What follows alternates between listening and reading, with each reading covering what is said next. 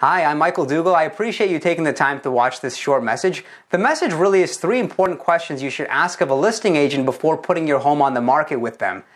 This way you can know exactly what to expect from that agent and just ensure you have a great selling experience. Every seller wants the same thing. They want the most amount of money in the time frame that works for them. There are certain things you can do to ensure that happens. Now, every agent will put the property on the MLS, the internet, maybe put a sign outside and send out some flyers, and it's all standard stuff. But question number 1 is, what is the agent going to do above and beyond the norm to get the home sold? I'm going to give you a few examples of that. Now, for example, every seller wants a buyer. If you notice that we advertise our listings all across the internet if you've gone to my website, and that's all well and good, but I'm not talking about passive marketing where I'm just waiting there. I'm talking about how many buyers are they speaking to on a daily basis. Now, every day, and I've been doing this for years, I get on the phones at 8 o'clock in the morning and I'm talking to potential buyers about the properties that I have listed. This is the type of marketing that sellers want. This is the type of marketing that I give my sellers, but many agents are unwilling to do, and it's just absolutely critical.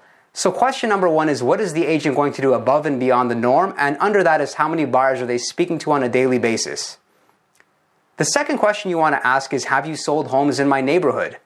The agent should be able to tell you about properties they've sold in your area. The reason this is important is for 2 reasons. Because number 1, it means that they'd be familiar with value. And number 2, it means that they'd be very knowledgeable once they're speaking to an appraiser. They will be speaking to an appraiser after you have an offer accepted on your property, most likely. And the third question you should ask is, do you know where the buyers are right now?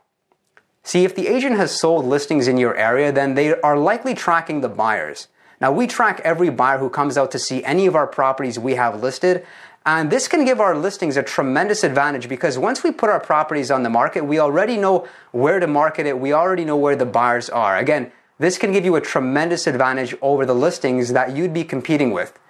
I really hope this information was useful, and I would suggest that if you ask these 3 questions to myself or any agent you're interviewing, you'll have a great selling experience.